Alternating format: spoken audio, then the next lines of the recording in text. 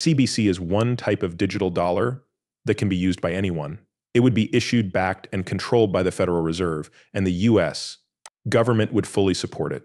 This could be used instead of current payment methods and have benefits like instant payment settlement, a way to make deals across borders, and helping more people get access to money. More than 130 countries are looking into making their own digital currencies that are backed by the government. There are already pilot projects going on in China, Russia, Saudi Arabia, and India. As early as 2028, there could be a digital euro pilot. At the same time, the US is still very far behind, even though there is more and more clear knowledge about how digital currency works. The Congress of the United States owns these words right there. Make no mistake about it, the US Congress has clearly said that XRP is okay in the US. This isn't just for banks and investment firms. XRP can be used for both domestic and foreign transactions. This is especially true from the US Federal Reserve. Why does this matter? The world shift is known to the US Congress. Brazil, India, China, and other countries are working with Ripple to set up their own digital currencies that will be issued by their central banks. The US doesn't want to be behind on this change. And can you guess which company they're working with? Yes, Ripple. As always, welcome back to Coins Alert, the place to go for all things XRP. Like the BRICS countries, Brazil, Russia, India, China, and South Africa have worked together to create a digital currency that can be used by all 5 countries. The US is going in the same direction. Let me show you a video that shows how Ripple and the US Federal Reserve talked about CBDCs all the way back in 2015.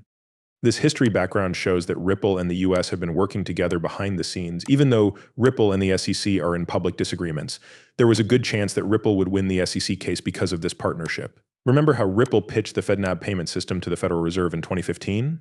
The Fed released the system, but they didn't give Ripple credit for it. Hints can be found by diving deeper.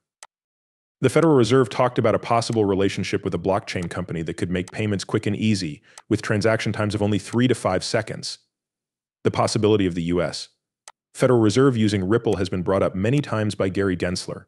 Gensler had faith in the Federal Reserve, which added XRP and Ripple to their payment system so that it could be used for both domestic and foreign transactions.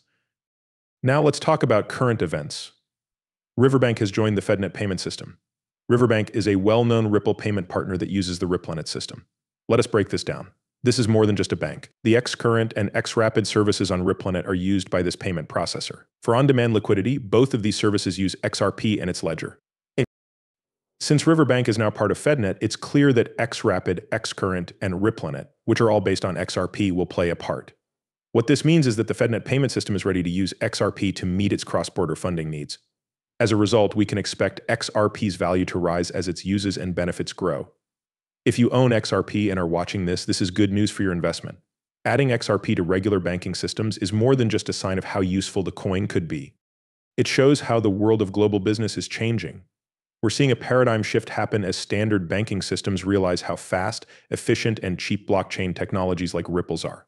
Also, Gary Gensler's support and the actions taken by banks like Riverbank afterward are just the tip of the ocean. XRP and other similar technologies will have an impact on the whole financial industry as more companies learn about them and use them.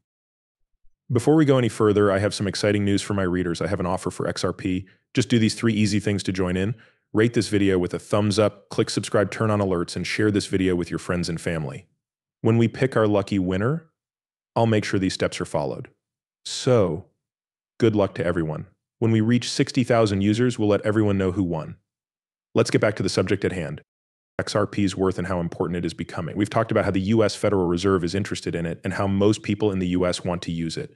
But people outside of the US are also seeing how useful XRP could be. Some countries, like the BRICS nations and even the EU with its digital euro project, are looking into what it can do. The movies we've made on these topics go into more detail about how XRP is being used in Europe's digital euro project and the BRICS nations' CBDC.